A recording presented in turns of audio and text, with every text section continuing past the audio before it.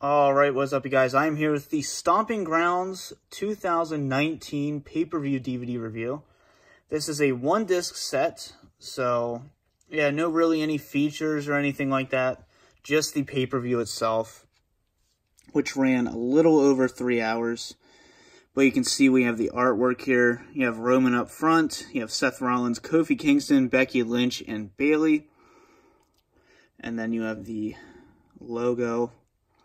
And you actually have the WWE logo inside of a boot, so there you go. But the background just kind of reminds me of like an Armageddon or like a Great American Bash 2008 cover, to be honest. Kind of very reminiscent. So you can see the spine, you have Becky Lynch with the alternate poster artwork. And then you have Kofi. And then just some artwork on the back here, nothing too special. And the superstars of Raw and SmackDown kick ass and take names at Stomping Grounds. I think it's the first time I've seen a swear word on the back of a WWE DVD in years. But yeah, 194 minutes, so 3 hours and 14 minutes to be exact. And yeah, you have a pretty cool shot of Seth Rollins in the stage in the background. So opening this up, we do have a Samoa Joe card.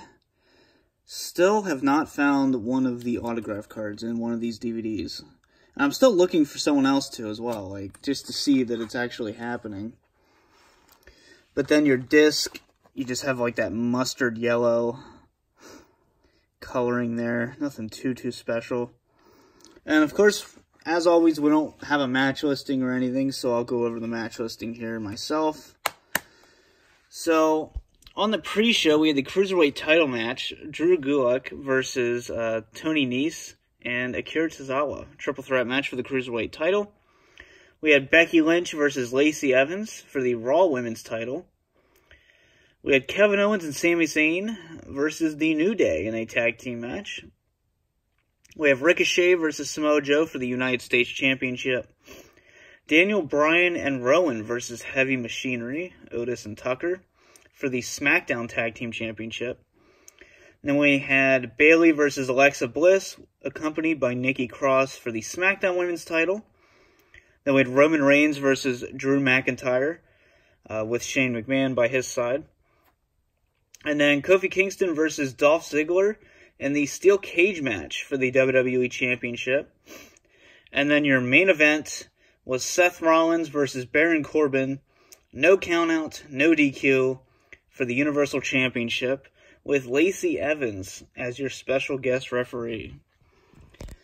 So if you're picking this one up, or you already have, be sure to let me know. You know, this pay-per-view was better than it really should have been, let's be honest.